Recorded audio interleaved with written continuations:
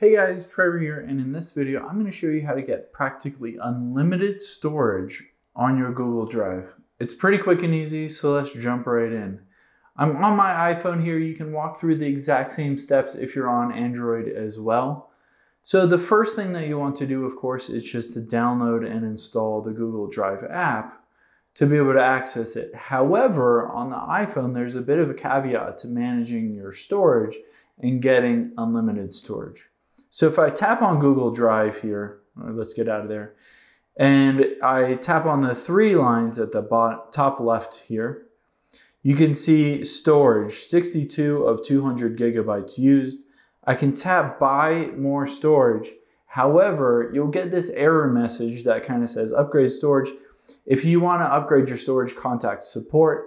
The reason for this is Google doesn't want part of that storage to be taken as fees from the Apple App Store. So for you to upgrade your storage, you can't do it within the App Store or the app itself. Now, we'll hop out of here and we'll open up Safari, or you can open up Google Chrome or whatever. And when we're on there, we'll just type in one.google.com. And once you're at one.google.com, this is kind of where you can manage all different kinds of things for your Google account, including storage. So when you're here, you can tap the three lines at the top left here, and then you'll see the second option is storage. We'll tap that.